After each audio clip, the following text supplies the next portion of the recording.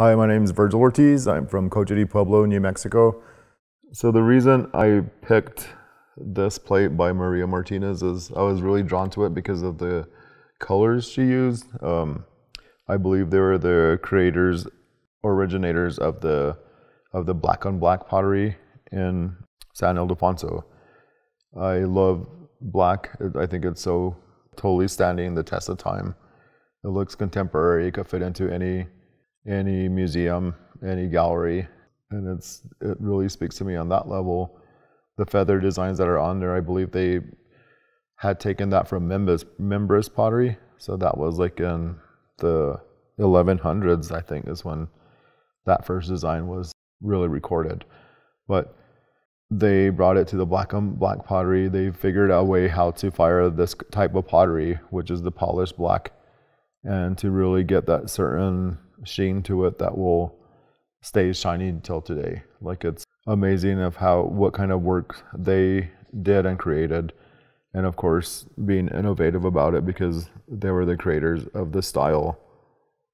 Just to see how they collaborated on this, they developed their own style, they innovated, they changed what they were making, because before they developed the black on black pottery, they were doing more of the polychrome style that San Ildefonso is known for, as well as Cochiti.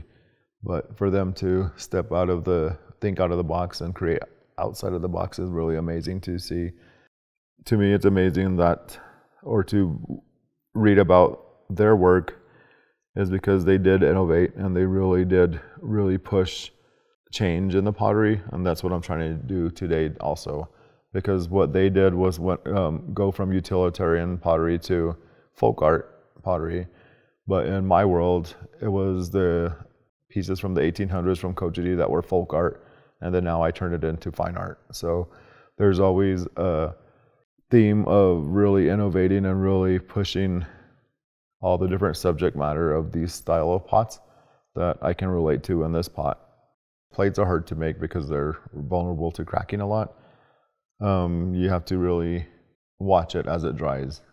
Either put a weight on it or to put a little bit more temper into the piece so it doesn't shrink as fast and will crack. But obviously they're masters at what they did. And myself being as an artist, I really appreciate this work because I really know the hard work that went into it. And of course they did it with less resources than I do today. And I know that they dug their own clay, made their own paints, the slips. And I really relate to it different from that a non-artist would, because somebody would just see this piece and really like the style of it, but they won't understand the amount of work that went into creating a piece like this. So, and to look at this piece, I do know that Julian, her husband, was the painter of the pieces, and with that collaboration is awesome to see how well they mesh together.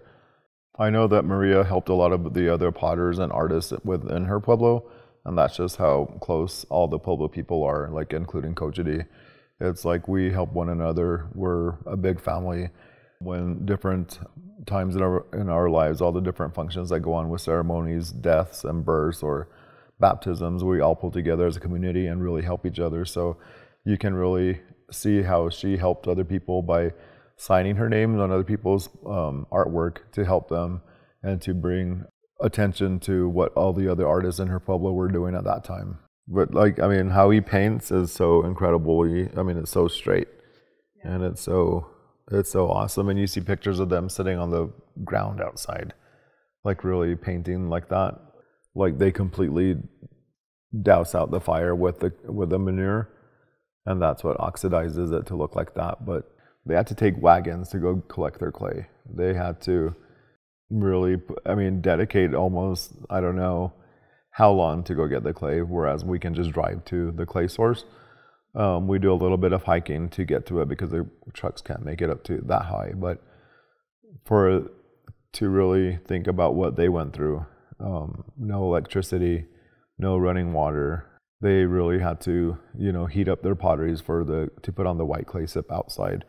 I sometimes have to do that if I make a large piece that won't fit in the oven, but for them to do on a daily basis like that is so amazing to me that, I respect it so much, and I'm very proud to be able to continue this tradition of making pottery.